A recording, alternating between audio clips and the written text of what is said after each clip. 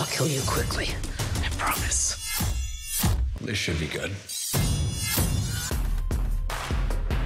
It's great how our writers just keep coming up with ways to, like, help us progress and... Yeah, and really develop your character and have a different challenge each season, so, yeah. I mean, Bellamy, for me, is totally different this season than Yeah, and Clarke for me as well. Yeah. Well, yeah, I think Bellamy, like, you know, as we saw in the last episode, he's at the end of the march towards the war, and I think he's still going to try and, you know, somehow find a way to stop the war.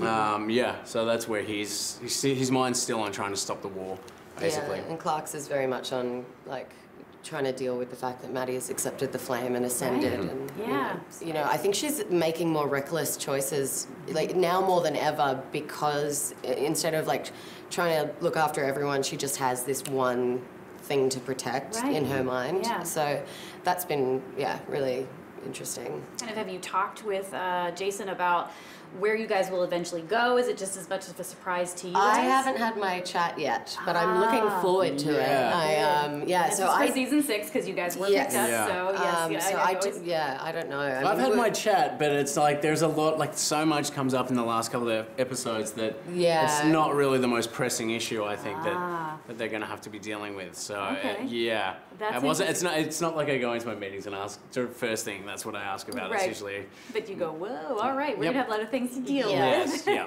If 6 is the end, do you feel like you'll be able, with Jason, to really kind of bring it home to a place where you feel like you've told the stories in the best way possible?